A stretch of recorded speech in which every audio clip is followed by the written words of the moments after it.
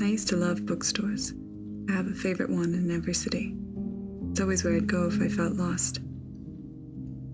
Now all I can think is, how did anyone care enough to write so many words? I used to be inspired by cities, by the brilliance of the mind, architecture, statues. Now all I can think is, what is there really to celebrate in man's accomplishment? The whole world is dying. I guess winters are important. I used to hate sleeping. Now it's all I want to do. Sometimes I wonder if my dreams are trying to tell me something. I've gotten into tarot. I wouldn't believe it, but it's always right. I think I'm transforming so much I don't have energy to do much else. Sometimes I even miss you. Then I remember how much you hurt me. Then I miss you again anyway. Stopped falling asleep pretending I was holding your hand. It's hard to get out of bed in the morning. Sometimes I wake up with such hopeless thoughts that I have to lie there for at least an hour to convince myself they're not true. It's getting better. I've been meditating in the morning, going for walks. It's amazing how much better everything feels in the sun. Try to appreciate the little things. The smell of coffee beans, rose in my rose tea, the rose spoon I stir my tea with, dancing to diamonds and rust on repeat, the way the light comes in through the window, the birds I can hear even over the cars on Sunset Boulevard, dancing instead of doing dishes. I read somewhere that sometimes depression is just your soul ready for a larger spirituality.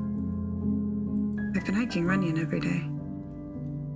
Created a vortex at the top of the hill where I sit and imagine all my dreams coming true. There's a war in Russia and Ukraine, so today in my vortex, I sat and expanded my heart as large as it could go, hoping to send love out to everyone, and to everyone's dreams. Right now I only feel right when I'm alone, or with Renata.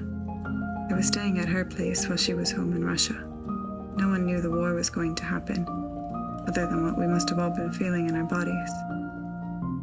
I loved how Renata kept books and pictures all around by artists like Frida Kahlo and Patti Smith, and how she'd refer to each piece as if the woman herself was there in the room with us. Sometimes with her, I felt like we were already dead and famous. When she finally made it back, I think she was shocked and brokenhearted. But today, she said she was starting to feel joy in her body again. So we decided to celebrate our birthdays, New Year's, and Christmas all at once. We celebrated by playing melodica, making pancakes, and picnicking on the floor with all of our paintings and poetry. We must transform it, she says.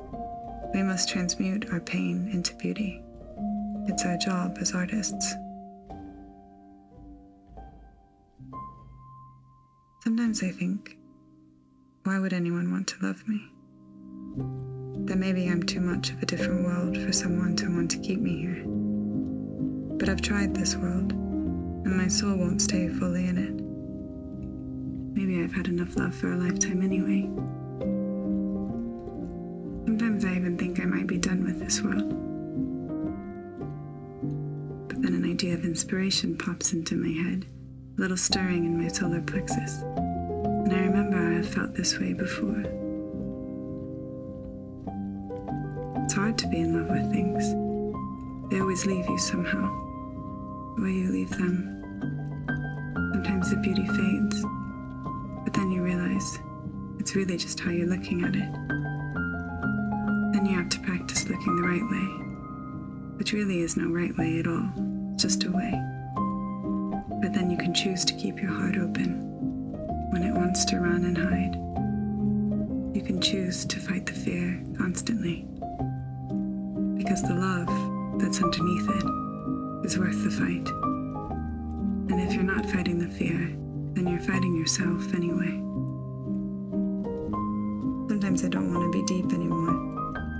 Deep sounds like a bad thing. It sounds down. But it's also up. up into the heavens and out, to hold so much, though we must let it come and go. Perhaps it's time to focus on the up, not the down. I have excavated down and down, and I have hit the stars. It seems so unfair to have to feel all of this, to have our hearts broken again and again. But then another thought. Maybe it was all worth it, to break us open into something we didn't even know we were capable of being, to bring us somewhere we didn't even know we wanted to be. So many men have spent their lives hoping for heaven. But I've already found it here. In so many things.